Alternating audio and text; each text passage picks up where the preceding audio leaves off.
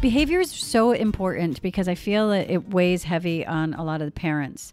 Can you tell us a little bit about behavior, early intervention, what parents can look out for, and the things they can do at home?